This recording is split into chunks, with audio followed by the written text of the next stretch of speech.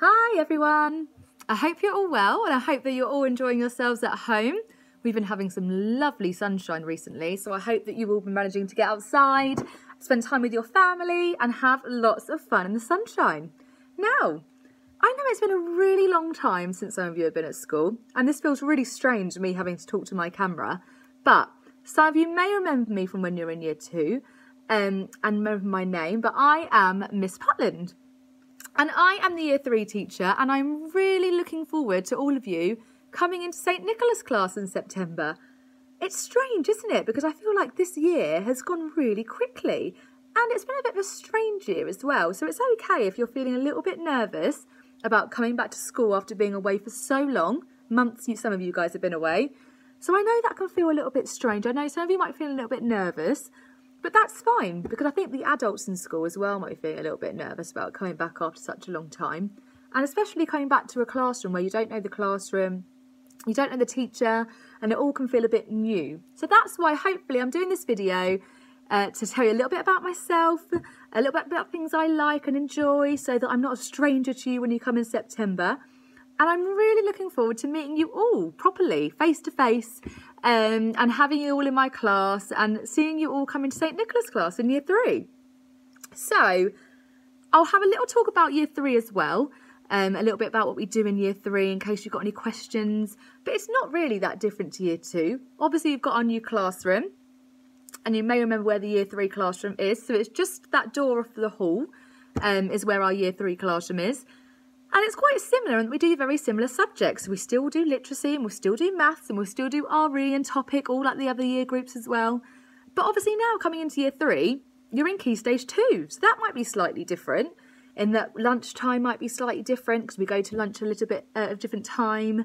It might be that playtime's a little bit different, because we might use the big playground, even though I know you've been using the big playground anyway.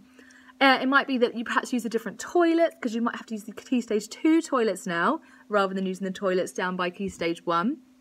It might be that assemblies are a little bit different, because sometimes we'll have Key Stage 2 assemblies with year 4, year 5 and year 6, rather than having it with year 1 and reception. So in that way, it can be a little bit different, because year 3 comes up to a different key stage. But other than that, it's very similar, and there's nothing for you to worry about. So I'll tell you a little bit about myself and about things that I enjoy. So in my spare time, I like going to the beach and going on holiday like most people do. I love travelling and meeting new people and exploring new places. Exploring is one of my favourite things to do ever. So what I have got is I've made myself a little pot here. And in my pot, I've got some questions, so things you might want to know about me, about my favourite animal. So what I'm going to do is have a little rummage, and I'm going to pull something out, and then I'll tell you about what my answer is to the question. So my first one says, favourite food. Now, I've definitely got a favourite food. My favourite food is pasta. I'm a little bit pasta crazy. You'll probably see me eating it quite a lot. I eat it for lunch, I eat it for dinner. I don't really eat it for breakfast, that's a bit strange. But I could have it whenever. It's one of my favourite foods. So that's definitely up there. So let's have a look at the next one. Is favourite subject. Now, favourite subject. I have 2 favourite subjects. So my first one is maths. I really like maths. I really like working things out and problem solving. And my second favourite subject is history. Now, I love a bit of history. I love learning about the past. I love learning about how it shaped how our life is today and how things can be really different. And I'm going to come on to that, actually, because that kind of links into what our topic is when you come in September.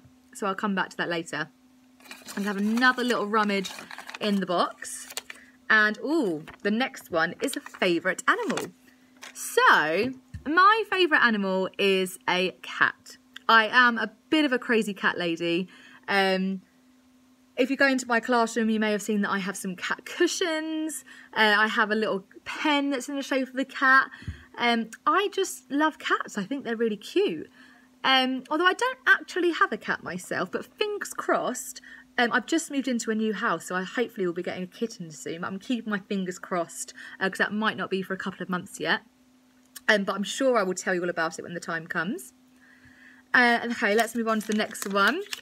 It says, oh, favourite colour. Now, I love all colours. I quite like just rainbow multicoloured things. If you ever come into my classroom, you know it's quite colourful. But my favourite colour is yellow. I love everything yellow. I love the sunshine that's yellow. I love sand that's yellow. I love sunflowers that are yellow. I just think that yellow is a really happy colour. And that's why it's one of my favourite colours as well. And then, last but not least, is my favourite book. Now, as I'm sure the same with a lot of you guys, I love reading.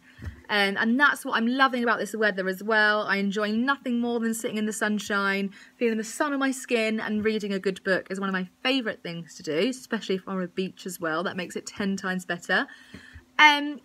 But I can't really choose a favourite book, but I definitely have my favourite author, and you may have heard of my favourite author. His name is Michael Morpurgo, and he writes some fantastic books. If you've never heard of him, I have got some of his books in my classroom, so if you're interested, you can have a little read of some of his books when you come into year 3.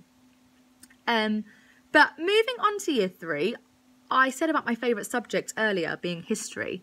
Now, when you join year 3 in September, our topic is called Heroes and Villains. So this topic is what it says on the tin. We learn about all different heroes, so lots of people that have done some really good things in the past, and we learn about some villains as well, so the baddies and different things they've done.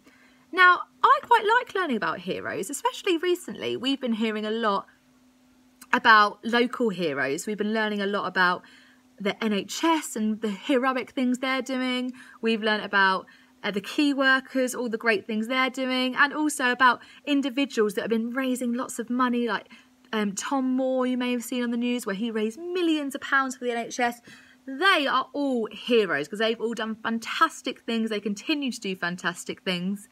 And we also learn about lots of heroes from the past as well. So Florence Nightingale you may have heard of, or Neil Armstrong you may have heard of, or Martin Luther King, just to name a few.